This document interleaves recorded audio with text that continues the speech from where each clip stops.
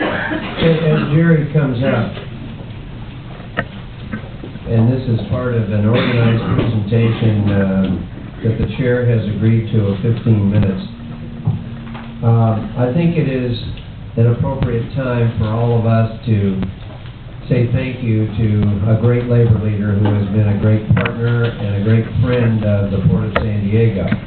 As I'm sure everybody knows, Jerry is moving on to other pastures come the end of the year, but he has been a great friend of the Port of San Diego. Together we brought Dole here, and it was with labor's help. They have been our partner in so many issues over the past 9 years that I have been here. So Jerry, on behalf of all of us, we appreciate all you've done, and we appreciate that you've always been there for us at each turn of the road, and it's been a successful and wonderful relationship, and we all want to thank you.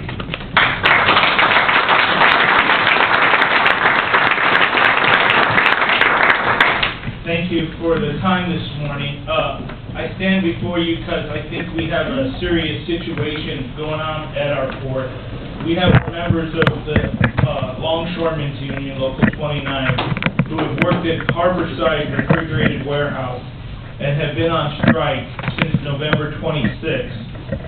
They've been keeping the picket line manned 24/7. The Harborside workers walked out because they believe the company is dragging their feet in contract negotiations. We've been in bargaining for a year and a half. They also walked out because they lost a well-liked and respected co-worker, Ephraim Montez Sr. Brother Montez died with no benefits after giving 7 years of hard work to Harborside. This is a strike over the kind of jobs we wanted to see at our port. The AFL-CIO, as Steve just mentioned, partnered with the port and worked very closely to bring Dole. In that deal, a lot of us made commitments. The port made commitments, Dole made commitments, and on behalf of organized labor, I made commitments.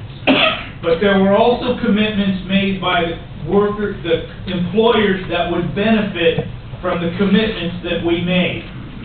One of those employers has never lived up to their commitment, and that is Harborside. So after a year and a half, finally we couldn't get Harborside to live up to that commitment, and we had to go on strike. But to date, Harborside still has not lived up to their commitment. The port has invested millions in the Dole terminal. Harborside benefits from this investment, but it is not providing the kind of jobs we need in the port.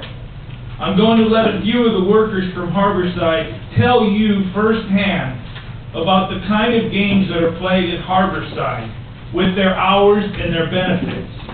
Then you have a clear chance to hear from the family that lost Mr. Montez. With that, I'd like to invite up R.J. Washburn to speak to you first.